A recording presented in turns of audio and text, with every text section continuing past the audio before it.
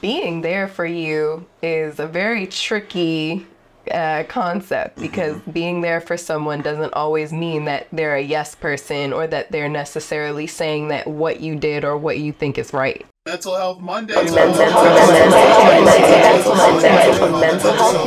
Accomplished into all these things, and I feel people are missing the point. So I feel like this is a great discussion topic right here. Yeah, for sure. I think that people have to give other people more grace, right? And we have to really get to someone's intentions. Now, obviously, somebody who rapes someone, and this is just an example. It's not like I work with rapists all day, all the time. I got you. But somebody who rapes somebody, that's a really bad thing, and that's something that no one should ever do to anybody. That's obvious. I'm more here. It's an easy line across. Line to cross. Oh, rape. Oh, yeah, 100%. Yeah, especially with like kink culture and like, there's just so many ways that something can be seen as one way to one person and seen as another to another, right? And that's not, of course, ever excusing anyone who rapes. Like, that's terrible. But I can see how a line can be blurred.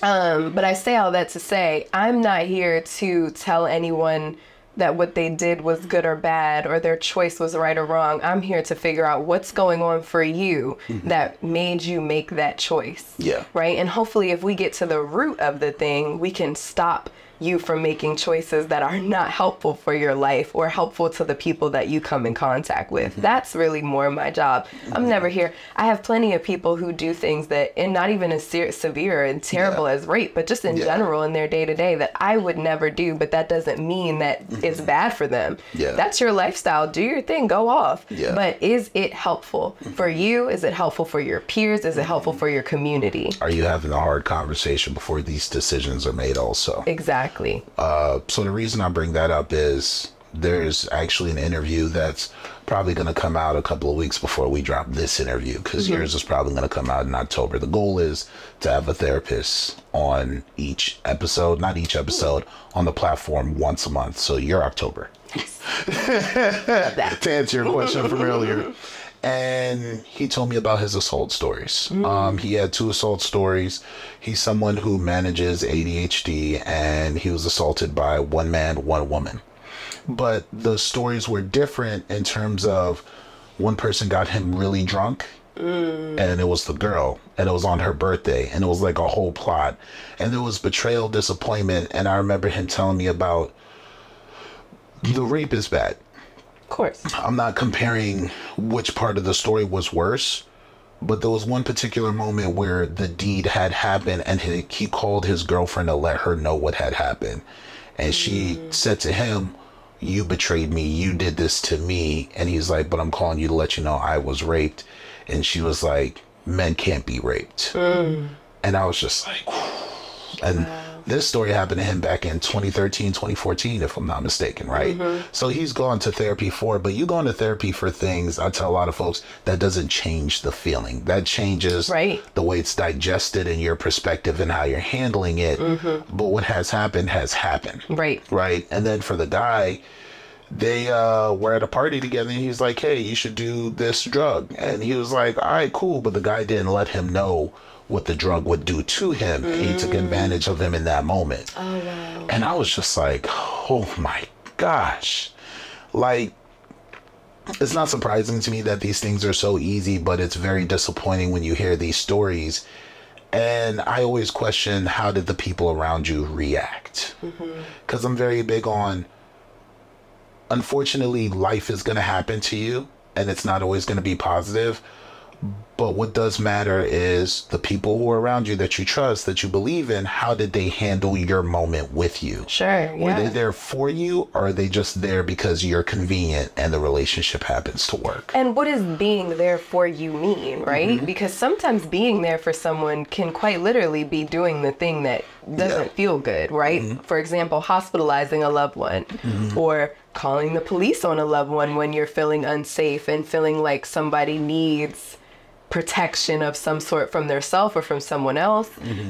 Being there for you is a very tricky concept, because being there for someone doesn't always mean that they're a yes person or that they're necessarily saying that what you did or what you think is right. No, I fully agree. And I've, for the last 2 years, been advocating that people do need to sit down and have the conversations of what does being there for me look like, especially when it comes to folks who have suffered from a manic episode or had moments like that. I tell folks, hey, you need to have a certain language that people know how to talk to you when things happen. They need to know what your triggers are and what to avoid when they're talking to you about something. Right. They need to understand when you lose it, you're going to lose it. You're not going to keep track, right? But sometimes there are words that brings you back that says, oh, I might be losing it right now. Yeah. Oh, this is like what we do in safety planning. Okay, tell me about safety planning. Yeah, so safety planning is something that I recommend anybody who has suicidal ideation do when you're feeling well, right? Not when you're in the crisis, but when you're out of it. And you ask them, what are the things that would be helpful when you feel that way? What are the things that we can pinpoint or identify for, maybe this is not going well, or you're not doing well, or you're nearing a crisis state situation. So everything that you're saying is absolutely true. You know, you have to know what actually feels supportive to you, and you have to know what is helpful for you. And that's a lot of work that's done in therapy, is actually learning yourself and figuring yourself out. Because a lot of the things that happen to us that we perceive as negative may not even necessarily be negative, but they just might not feel like what you need in that moment. Tell me where this comes from. I feel like you have did you learn that in school, or after you graduated, you said, oh, we need to start doing these things? So safety planning is kind of like protocol, you know, even from the case management level. I love that role in it. You say it's kinda, but just saying.